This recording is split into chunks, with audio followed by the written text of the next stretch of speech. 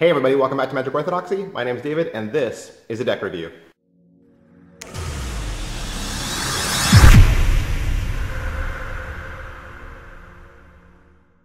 Hey, today we're going to look at the 1876 Mauger Quadruplicate Playing Cards Restoration. This was a Kickstarter project. There was 5 different versions of this deck.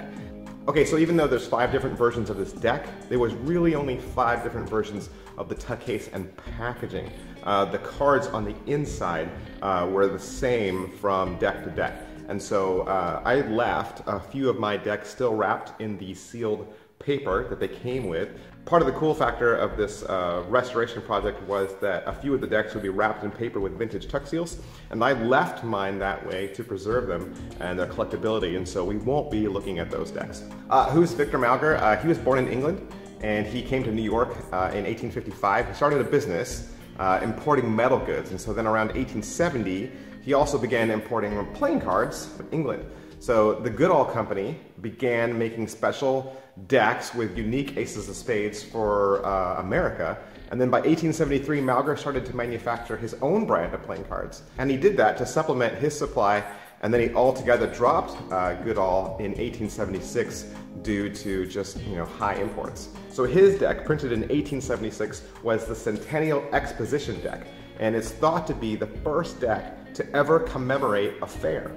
They were made in conjunction with the World's Fair in Philadelphia, and the deck also commemorates the 100th year anniversary of the signing of the Declaration of Independence. Like I said, with this Kickstarter project, there was 5 different versions of this deck. There was the United States Playing Card Company standard blue back with the white box, which is what this one is. There's the United States Playing Card Company limited. They only did 1,000 of those. It had a blue back and it came in a different tuck case, but we won't be looking at that one. There was the Mauger Replica, which has a red back. There's the Mauger Limited, which was 1,000 run again. It was red back, and that one's wrapped in paper. And then there's the Mauger Original release. That one was also limited to 500 decks, and that one had a red back as well. This deck here, the standard, this was printed, like I said, from the United States Playing Card Company. It has a linen finish. These are standard poker size cards, and it does have a custom replica sticker right there, as does all of them.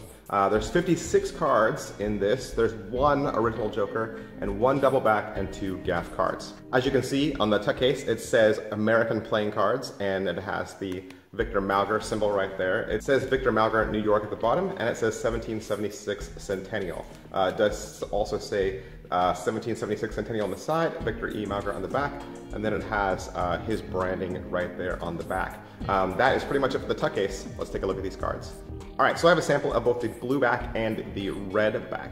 This is the blue back right here. This is the standard, and it has flower design, and it's inside of a frame. And like I said, this is a restoration project, and so what Michael Scott is trying to do is recreate the decks how they looked originally when they were released. He's not trying to add any flowery items. He's not trying to create his own look or his own brand. He's simply trying to restore a deck of cards that once existed.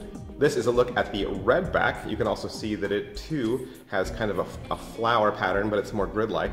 And then there's that diamond shape there in the center. The decorative ace of spades has dates on it, both 1776 and 1876.